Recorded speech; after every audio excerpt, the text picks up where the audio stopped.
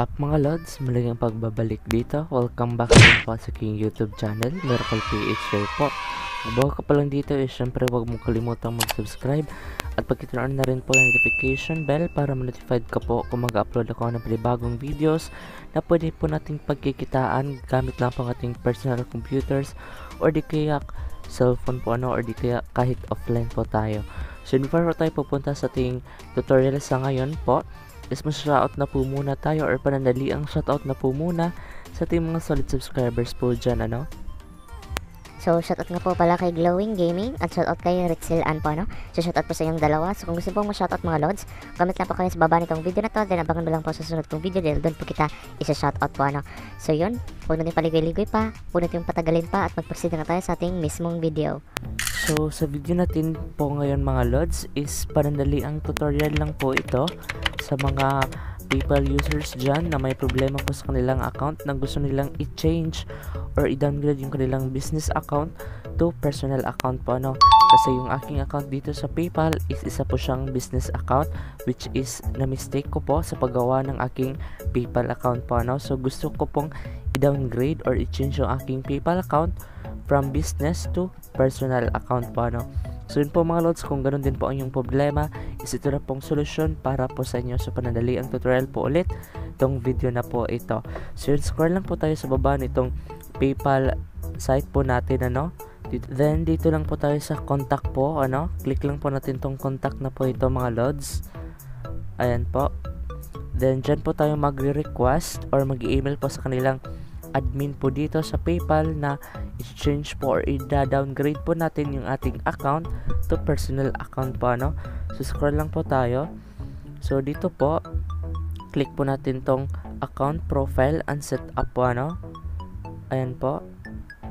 Then dito po mga lods, so since mga lods wala na yung downgrade or upgrade account na makikita po natin dito sa kanilang contact us po, direct na lang po tayo dito sa kanilang message po dito mga lods, nasa right side po yan, and click lang po natin para madirect na po tayo kasi wala na pong email doon na nakalagay or message us or text us po, kasi ewan ko baka ni-remove nila. Then click lang po natin tong new. Ayan, magsasend lang po tayo ng message sa kanilang PayPal assistant.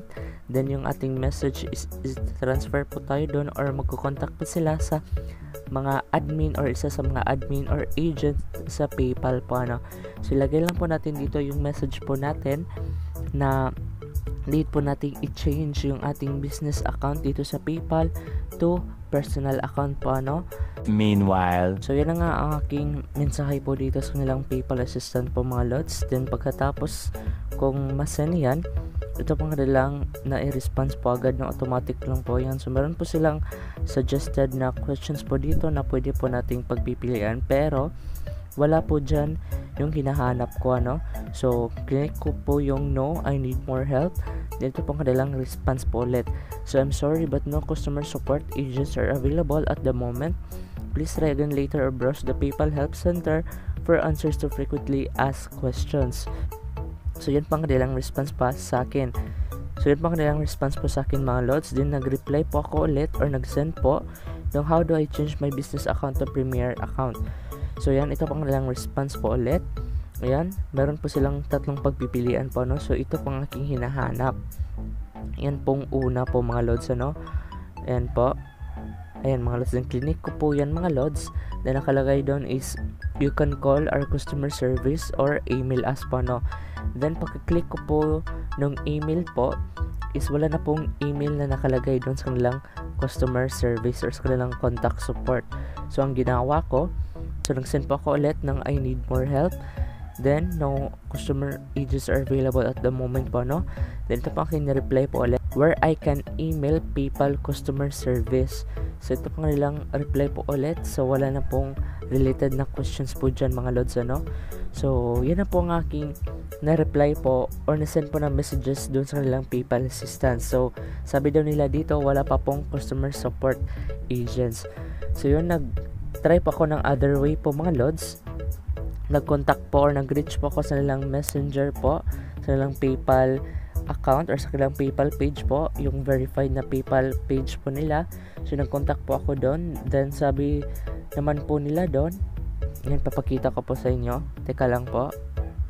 Later. So dito na lang po tayo sa FB Lite po natin mga lods, ano. So dito po, ayan, nag-click ko po yung help with my PayPal account. Then yan po nilang response. Yan po mga lods. Then click ko po yung chat with support.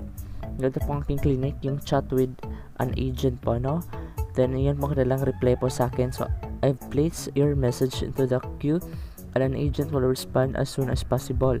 Then in the meantime, please let me know what your specific question is and provide the email address on file with your PayPal account.